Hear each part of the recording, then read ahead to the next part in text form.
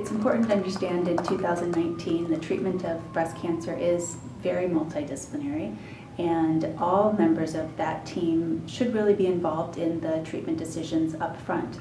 If a patient is being considered for neoadjuvant chemotherapy, it's important that she's been examined by a breast surgeon before that treatment starts. We want to determine her candidacy for breast conservation both before and after treatment. If we are considering breast conservation, we want to be sure that a clip has been placed in the tumor so that we can identify that tumor bed when we go to treatment. We want to have a good assessment of her clinical node status. Is she node negative or node positive? Because all of these things are then going to impact our surgical recommendations at the completion of her therapy.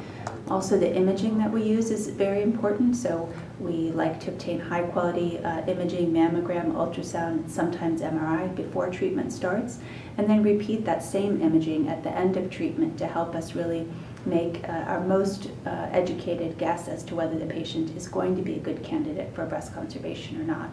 So it really, the surgeons and medical oncologists and even radiation oncologists really need to work together in the management of patients who are being considered for neoadjuvant chemotherapy or those that receive neoadjuvant chemotherapy, so that we can really take advantage of everyone's expertise and the really great results that we're seeing from the systemic therapy today to really optimize our local regional outcomes for our patients.